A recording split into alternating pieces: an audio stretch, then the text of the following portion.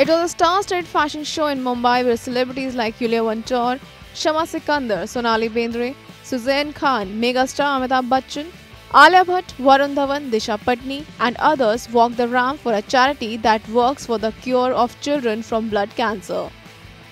But the event turned out to be an awkward one for Hrithik Roshan's ex-wife Sussanne Khan. Sussanne, who made a stunning entry in designer duo Abu Jani and Sandeep Khosla's black and golden outfit and almost tripped twice while walking down the ramp. Catch the video here.